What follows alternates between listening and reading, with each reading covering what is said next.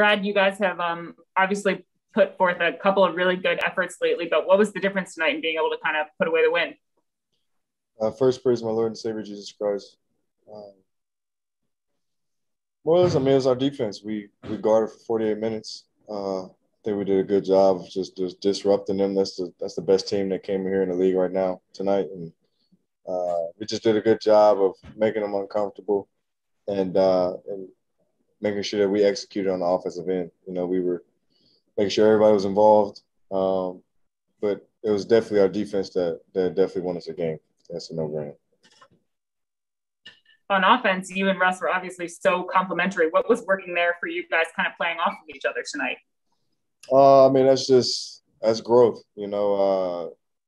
He's easy to play with, because he understands the game. He's very unselfish, and I feel like I'm the same way. So it was just a feeling out there. It's not like we tell each other what to do or, certain stuff we may see. We try to, we may teach or say, watch out for this or look at me here, certain spots, but more or less it's just reactionary. We just understand where each other will be on the floor, where we like the ball, and it's been great. It's been great to see and be a part of. Chase.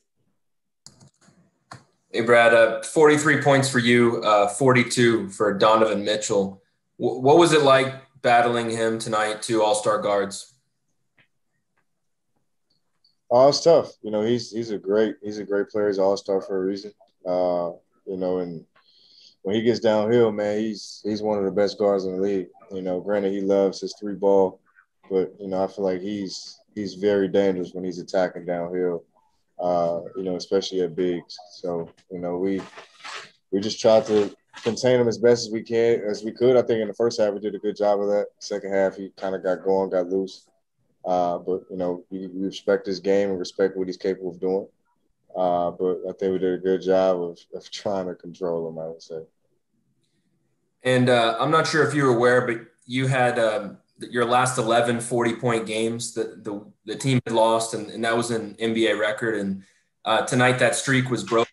What was it like, just whether you're aware of that record or not, to have that streak broken? The only reason I'm aware of their record is because you all make it. So, it's great to cut that streak off. So. Fred? Hey, Brad. Russell was 9 for 11 from the line tonight. He was 9 for 12 last night. And he's been going through his free throw struggles this year.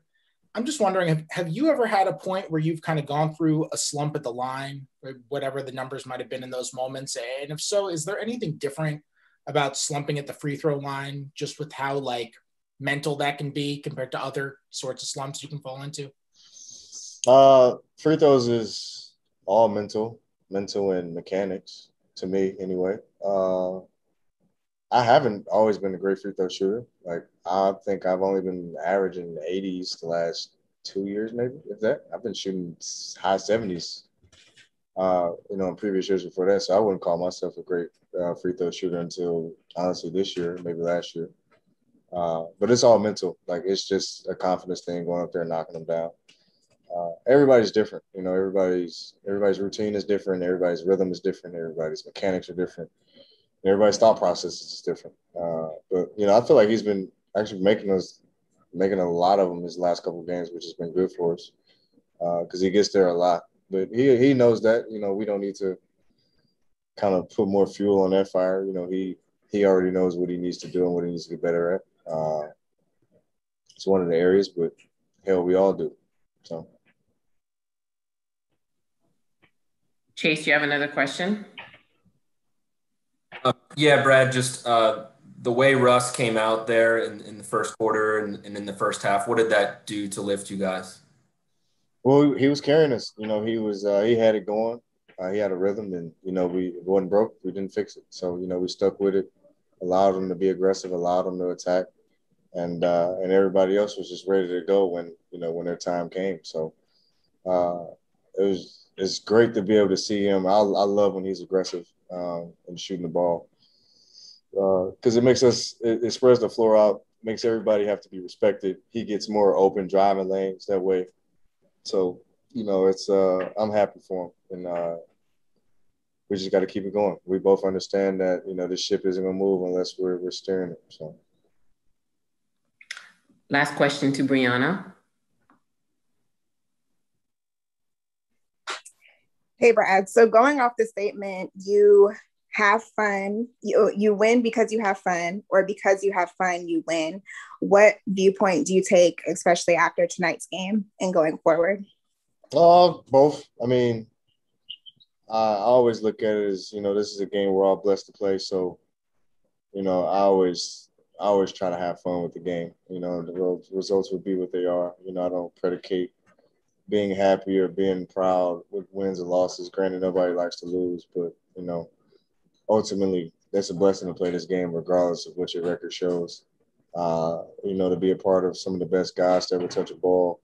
It's only 450 guys in the NBA. Something I always try to emphasize to my AAU kids and guys I try to mentor is, it's tough to be here. It's tough to make it, and it's tough to stay. So just counting that blessing and realizing that being here in itself is an opportunity that you should be grateful for and happy about. And at the same time, when you're winning, it definitely creates joy within the team in the locker room. But I think nonetheless, just being where we are in the position we are in, embrace who we are and what we do. And the rest take care of itself.